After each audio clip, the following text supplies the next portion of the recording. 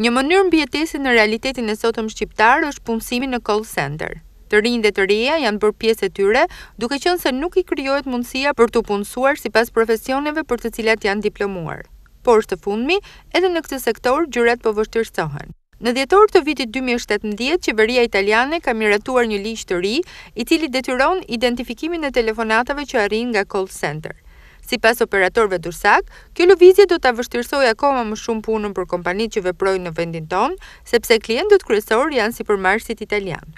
Madje njëra prej tyre në qytetin e Durrësit, e pranishme në tregun shqiptar që në vitin 2015 ka kaluar që në fillim të këtij viti në statusin pasiv, duke u shtuar mbi 30 subjekteve të kësaj fushe që u mbyllën në 2017.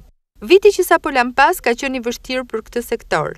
INSTAT ka raportuar se aktiviteti i call centerëve ka qenë në rënie. Sipas të dhënave zyrtare, në total në vendin tonë numërohen 800 kompani me rreth 25.000 të punësuar. Me sa duket, shpëtimtarët e punësimit të rinjve rrezikojnë mbylljen, ndërkohë që qeveria shqiptare vazhdon ta ndjekë telenovelën nga ekrani.